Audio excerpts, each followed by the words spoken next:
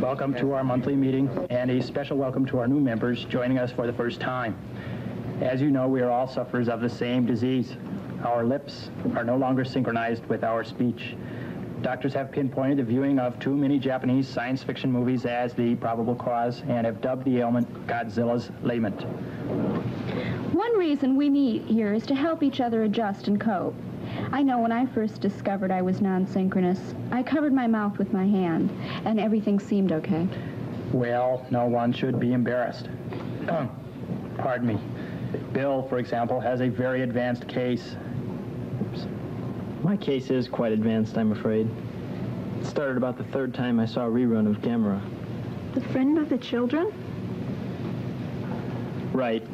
Then it got worse and worse. By the time Mothra came around, things were really out of hand.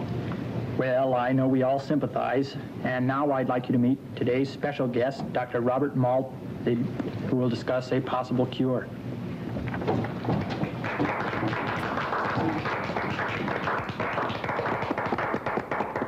Thank you.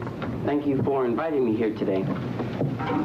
To begin with, I'd like to inquire, how many of you feel your situation's pretty hopeless?